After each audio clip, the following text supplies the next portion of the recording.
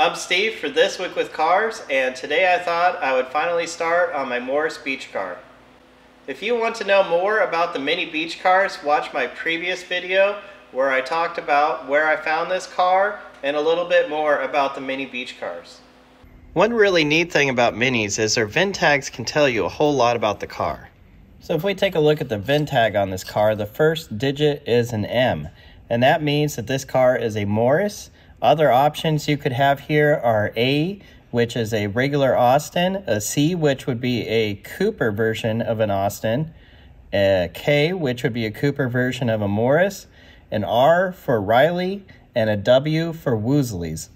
The next digit is an A, which you will find on all classic minis because they all use the A series engine. Now this next digit is the most interesting, and that is a Y, which means that this has the body style of a beach car. Most commonly, you will see a 2S here, which is for the saloon version, which is the regular body style of a Mini. You could also have a B for moke, a U for pickup, a V for van, and a W for estate. This next digit is a 1 on all beach cars. It's also a 1 on the Riley Elf, the Woozley Hornet, and both the Austin and Morris Mokes.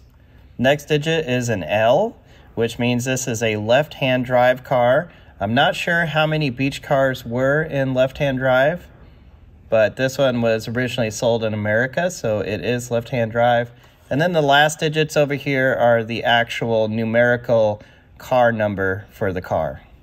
I have here the British Motor Industry Heritage Trust Certificate for this car. This is the birth certificate of the car, and it tells all of the information. Now if we look in the engine bay here, you can see that it is actually white. The outside of the car has been painted red. The story goes that it was painted Budweiser red, basically when it was brand new. And if we look down here on the Heritage Certificate, it says the exterior is snowberry white and tartan red. So this car did have a white body with a red roof. Now under trim, it says red wicker basket seats. Unfortunately, the wicker seats have seat covers on them, so I think I'm going to pull those off today. And I'm not exactly sure, but I think what it means by red wicker seats is that the frames on the seats are red, and then it has, of course, the wicker seats. So the seat cover is held on the back by these fasteners here. I'm not sure what these are, might be brads. And then on the bottom of the seat, they're held on by staples. There's also this webbing that was obviously added because it's stapled over the top of the seat covers. I'm a little afraid that they put this webbing in because maybe the wicker started to fall apart. I'm not sure, but I hope these seats are still in good shape. It looks like the only thing holding these seats in is 2 bolts on each of the brackets. So I think it probably makes sense just to take the seat out and try to take the seat cover off with it out of the car.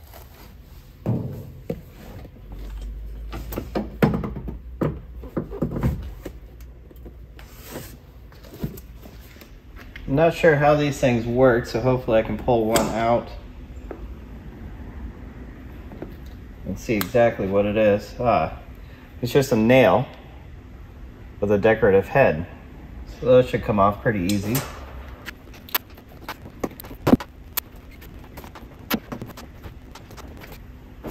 There's an extra nail that has been added there. That nail might be a little hard to get out of there.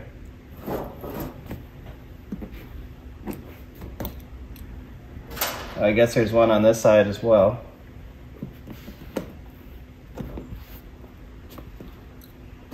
Actually, there's nails hidden under a bunch of these.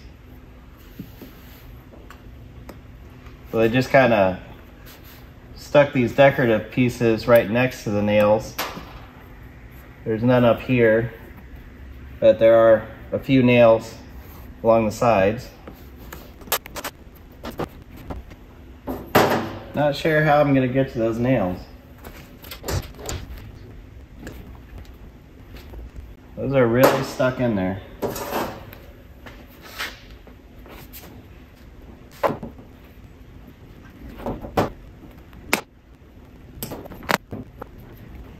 Okay, I need to be careful pulling those out because it seems like it's putting a lot of pressure on the wicker.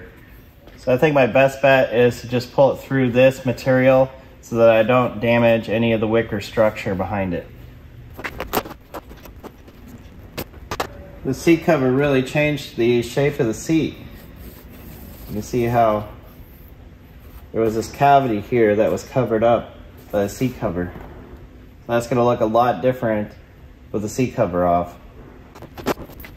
I don't know if you can see that, but these nails have a lot of ridges on them, so they're really stuck into that wicker. Alright, I'm a little afraid to take out these 4 nails. They are really stuck in there. So I think I'm going to concentrate now on all of these staples.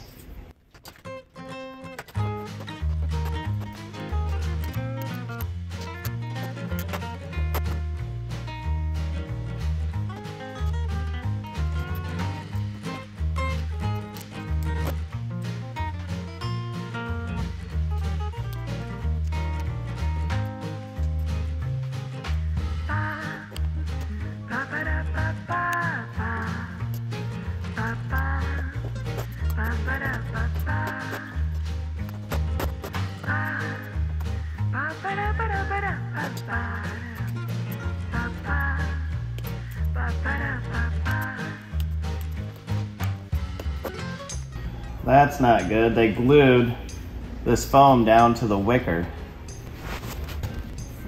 So that's going to be a mess to clean up over there.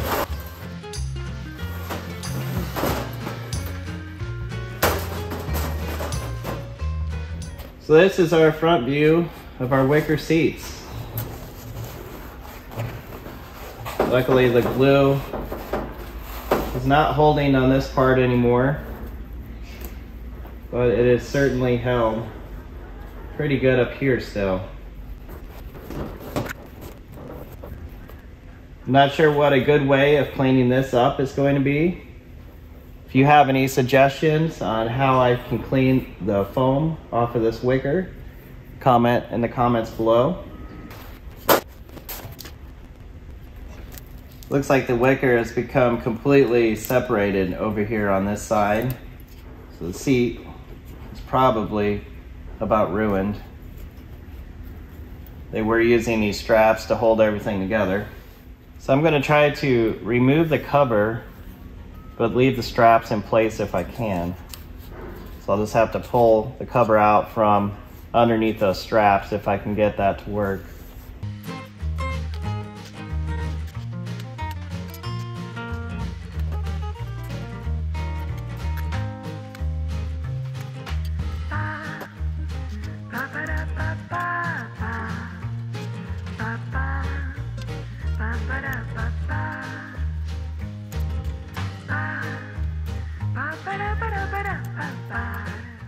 Now the difficult job of trying to get this off.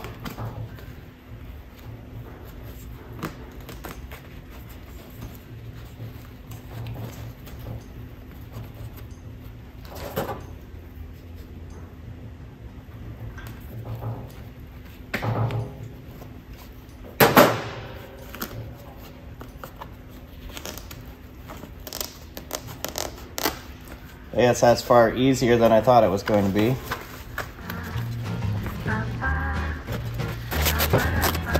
Okay, for the first time, let's take a look at our wicker seat here.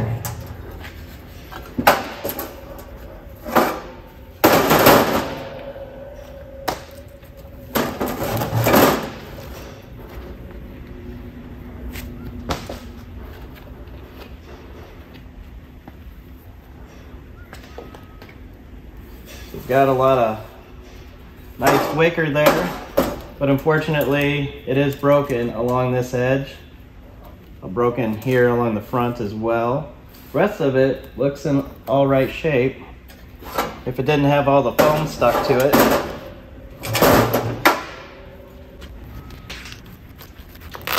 Luckily, it looks like they put some tape or something over that area there.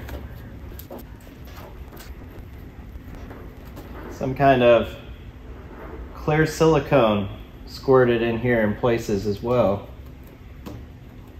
It's going to make it even more of a mess to clean up. I've set the seat back in the car. What a mess this thing is. But you can see if it was cleaned up, it would give quite a different look than what these seat covers did. The covers and the foam really changed the shape of what that seat looked like. I hope I haven't ruined my car, but these wicker seats are a huge part of what a beach car is, so I think that being able to see them is a lot better than seeing these seat covers. Well, I think that's it for today. If you have any suggestions on cleaning up this wicker seat, let me know, and maybe I'll try your suggestion in the next video. If you want to see more videos about the one and only Morris Beach Car, comment below and click subscribe.